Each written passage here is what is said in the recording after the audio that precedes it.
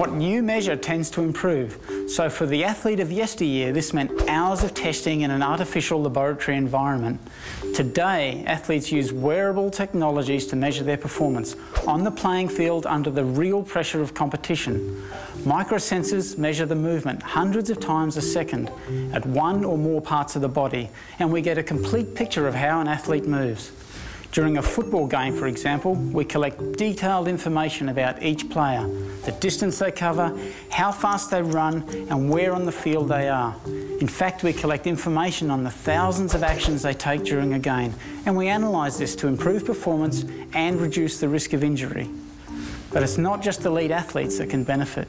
As these devices get smaller, cheaper and more common, they help us regular people as well, whether we want to stay healthy or we're serious weekend warriors.